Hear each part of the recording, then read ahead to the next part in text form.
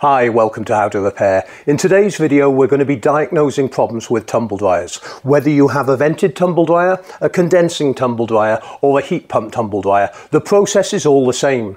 You've seen me use for many years my meters above my test bay, but they've now brought out a portable device which you are going to be able to use not only to analyse problems with tumble dryers but also get a good understanding of how much electricity consumption the appliance uses. These meters not only show you how much time the appliance has been running, the cost of the energy that is used. They also show you the wattage, the kilowatt hours being used on the appliance during the cycle, and also the voltage and the frequency, and also the ampage. With all this information, we are going to be able to diagnose problems with tumble dryers before you even get the tools out the bag. So the first thing you want to do is reset the meter. And I'm just turning it on. There's a little reset button in the middle and I'm pressing that. The screen will just calibrate itself and it will all go to zeros. But the thing that you want to do next is set the meter up to the cost of kilowatt in your area. This is normally located on your statement or bill you get at the house. So pressing the cost button down and holding it down, the lights will start flashing. The first function button goes through the first zero, which is pounds, the second zero, which is pounds, and the third one pence. I'm setting this to 36 pence of energy. Once you've got it set up, press the cost button again and we're ready to start testing appliances. Why this is important for you to do is because if you get an understanding of the cost of a tumble dryer for a whole cycle, it might give you the best indication when to run the tumble dryer according to your economy electricity that you may get at night, or you may have solar and therefore you would like it to run in the daytime. So the first appliance I'm going to test, believe it or not, is one of the classics. This is a White Knight tumble dryer. It's quite an old machine, but still a very good machine. I'm going to plug the meter in, plug it into the electricity supply. Now you can see that we're not drawing any wattage at the moment. It might pull 1 or 2 watts on standby because you've got sometimes digital displays and other bits and pieces with tumble dryers. I'm going to turn this to 60 minutes and I'm going to press the start button. The tumble dryer will come on and we are set at the moment at half heat. This means that we're pulling 1400 watts of energy. If I press the high heat button, it will jump up. Now if your tumble dryer is not working correctly, you may have a lower wattage being drawn like it was on half heat because the element may be open circuit on one side. Or if you have no heat being pulled at all, in other words, only the motor level of wattage. And if I turn this down now until the heater clicks out, because the last 10 minutes of a cycle is where the tumble dryer is only using the motor, and that's predominantly on all tumble dryers. So now you can see that we're only drawing 160 watts of energy. Now that's just the motor running. With a condenser tumble dryer, you may have a pump running as well, which would only be 10-15 watts of power. But we have no heater on at all at the moment. But if I turn it up a bit, the heater will come on. And now we're drawing 1400 watts of energy, and I turn it to high heat. You're able to understand what is working and what is not working. We're drawing 2649 watts of energy at the moment, and the tumble dryer is heating. Now, if your tumble dryer had a problem where it may be cutting out incorrectly on thermostats, you may have a faulty element, or you may even have a relay on the circuit board which is not working correctly and not sending power. This is going to point you in the correct direction to understand the fault. Next, we're going to look at a condenser tumble dryer. And this condenser tumble dryer is a sensor dry tumble dryer. This will apply to all manufacturers. Let me explain how the process works. With a vented tumble dryer, the air is expelled straight out of the machine. With a condenser tumble dryer, it is recirculated. In other words, the hot air does not expel from the machine. It goes through a condensing plate at the bottom of the machine, which then collects the moisture in the warm air and then pumps it up to the collection chamber at the top. Now, these two metal strips inside the tumble dryer are there to measure the amount of moisture in the clothing. This then tells the program that the clothes are not dry and continues drying until the reading gets to a level where it says these clothes are dry and we no longer need to use any energy to continue drying the clothes because I think the clothes are dry. And this is why they're more beneficial than vented tumble dryers. They do use less amount of energy. So these two metal strips basically measure the moisture. An NTC sensor controls the temperature going through the air circuit, and you have two thermostats on the heater usually. One is a cycling thermostat, which would be about 75 degrees, which will kick the heater in and out as required to keep a 75-degree airflow. The other one is a thermal cutout thermostat, and this is designed to protect the machine in case it ever overheated and would go open circuit if the temperature got too hot. This may be set at somewhere in the region of 140, 150 degrees and is there to protect the consumer and also the machine. So first thing we're going to do is turn the machine on, and I'm just going to set it to a freshen up cycle. The reason I'm doing this, I want you to see on the meter what the baseline wattage of the motor is without the heater in use at all. So we'll start the program. These do take up to about a second for the reading to come through on the device. And as you can see, the motor is running and we're drawing 170 watts of power, 174.6. Will fluctuate slightly, but we can see what our baseline number is before we actually turn it onto the heat process. Now I'm going to stop the machine now that we know that the motor only draws 170 watts, and I'm going to turn the tumble dryer on to extra dry. Now the clothes are wet inside the machine, so this basically the program knows that these clothes will be wet, and I've cleaned the bars up so I get a good reading. So we'll turn the machine on and we'll start the machine. We can see initially it will quickly show you that it's drawing 1,659 watts. This is because it's on low heat setting at the moment. So if we deduct the 160, 170 that the motor was drawing, we are now roughly using 1,500 watts of heating. Now, in a few minutes, this will actually change because the tumble dryer will decide that the clothes are wet and it needs more heat to dry them. Therefore, it will kick in the full element, in other words both sides of the element, and it has done it now, and the pump has come on because I can hear the pump running, and we are drawing 2,283. Deducting the 160 watts, we have got an element of approximately 2,100 watts combined. So we have basically one half of the element is somewhere in the region of 1,400, and we have another 700 which is on the high side of the element. And this now will be controlled by the NTC sensor and the thermostat on the tumble dryer, and it will turn the heater on and off during the cycle until the reading of the clothes on those two bars where the clothes are actually determined to be dry, and then the machine will finish. In other words, auto sensing that the actual water is being taken out of the clothes into the collection chamber and the clothes are now dry. One last thing I wanted to show you was by taking this water container out.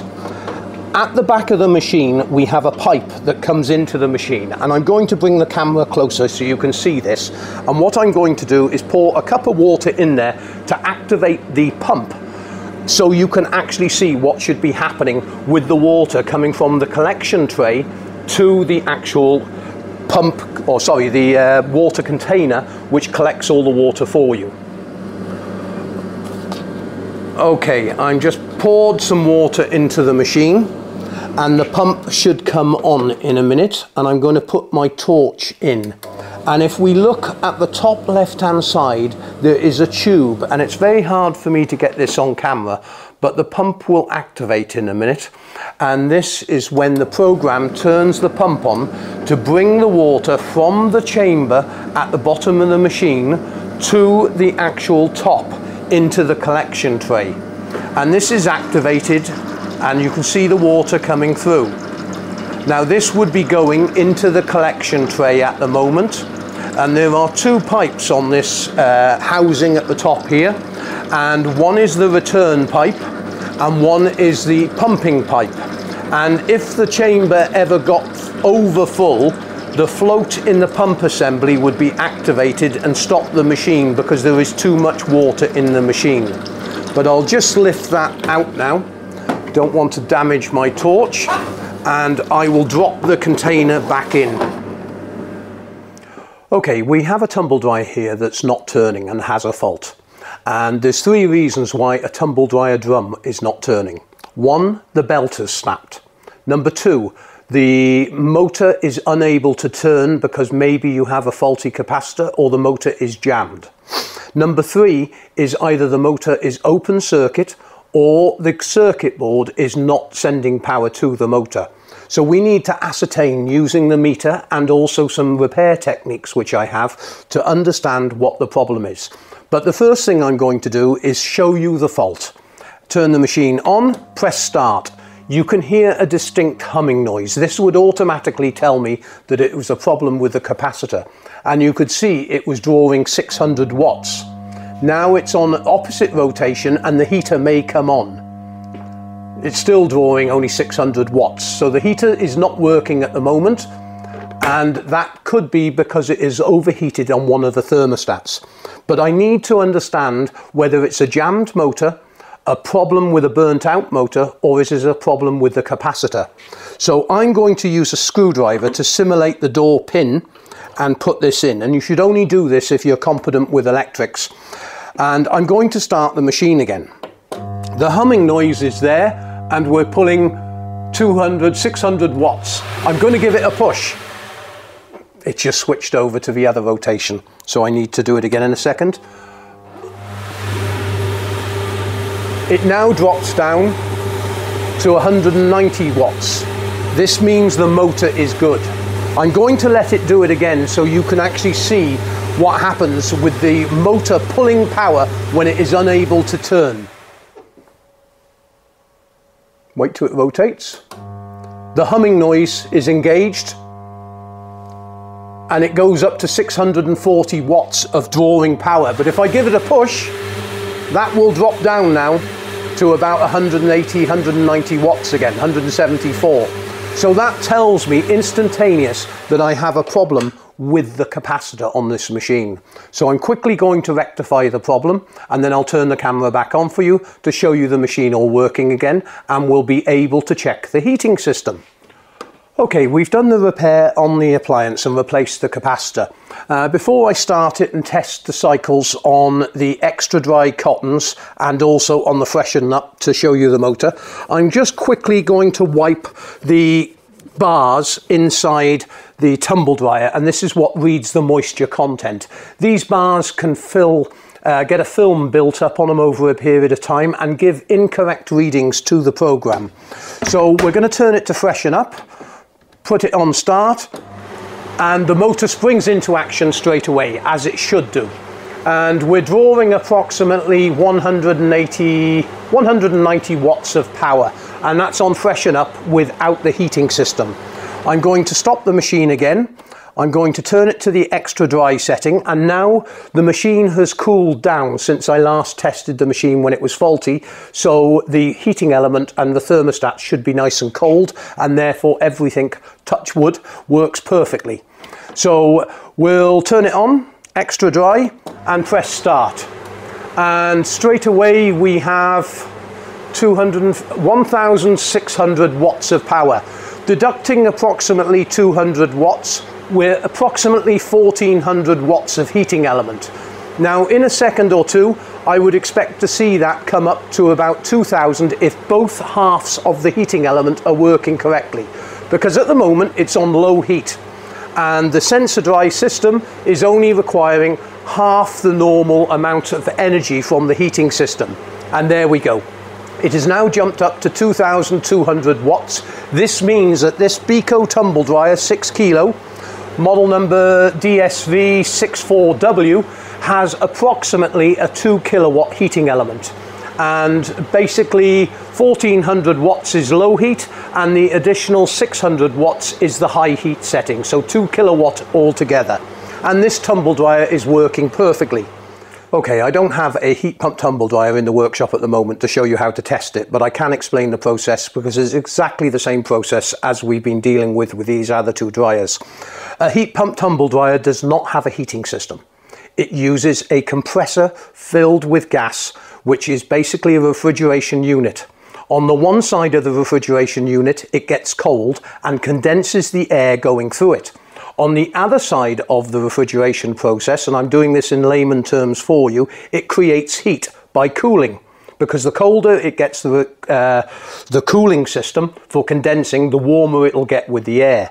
Now this warm air is blown through the clothes that help the evaporation process, and the condensing process is highly efficient, which extracts the moisture out of the air and therefore dries the clothes at a much more economic cost in energy to dry the clothes. My problem occurs with all this technology when you mix technologies like refrigeration and a tumble dryer. We have some commodities which are not taken into the interest of the general public. One, we have dust. This clogs up sometimes the matrix on a refrigeration unit and cause a longer drying cycle. Number two, I have seen on multiple occasions the compressor or the refrigeration circuit has lost its gas. This means it's no longer able to actually become an efficient unit to dry the clothes because the gas has escaped and it can't get cold or get hot. Now, when you consider the cost of these three appliances, and I've done this at the time when, about a year ago, when they first started coming out. The vented tumble dryer, same brand, I'm dealing with all the same brand here, and I'm not going to mention the make. The vented tumble dryer was £180. The condenser tumble dryer was £269, and the heat pump tumble dryer was £500, thereabouts. Now, if you consider this tumble dryer uses nearly twice the amount of energy as a heat pump tumble dryer does on a cycle, at least 2.5 times. It would take you a year and a half using the appliance every day to warrant the £300 difference in cost. The second thing I'd like to make you aware of, when this fails, it's easy to repair. It's not complicated and the components are quite cheap. But when a heat pump tumble dryer fails, you've got to have a specialist engineer that deals with refrigeration. A lot of engineers will not even work on heat pump tumble dryers because if the gas has escaped, it is such a nightmare to regas one of those units. And all engineers will tell you they have not seen many heat pump tumble dryers lasting much more than 5 to 7 years because of faults. They are notorious for causing problems. So I can't see the beneficial gain in energy saving towards the cost of electricity. Let me just read some numbers out to you on a full load of, or sorry, not a full load, it was about 5 towels that I was drying at the time, and I did it in all 3 of the same machine brand. One was for the vented, one was for the condenser, and one was for the heat pump tumble dryer. The vented tumble dryer took 1 hour to dry the towels. It used 2.6 kilowatt of energy at 36 pence per kilowatt, say today's money. That was 93 pence per load. The condenser tumble dryer took 1 hour and 20 minutes to dry the clothes. Same load of clothing.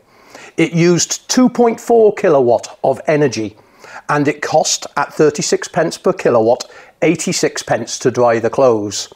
The heat pump tumble dryer was highly efficient. It only used 1.5 kilowatt of energy, but took 2 hours 40 minutes to dry the clothes.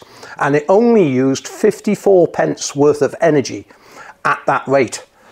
To me, the mathematics do not stand up, I'm sorry. The cost difference between the £180 or £269 machine compared to a £500 machine, when the heat pump tumble dryer takes longer to dry the clothes, is more expensive to get repaired, and the lifespan of the machine is just not there yet. So I'm sorry to be Slightly biased towards the vented and condenser tumble dryers, and I apologise to all the manufacturers watching this, but the technology is not working on the long term. It is working for your statistics when you manufacture it, but over the years they just are not efficient when it comes to the cost difference of appliances. I hope you enjoyed this video. Please remember to support the website. There's a link in the description to this meter, and if you need any further information on tumble dryers across the board, please visit the link in the description. Thanks very much indeed for watching.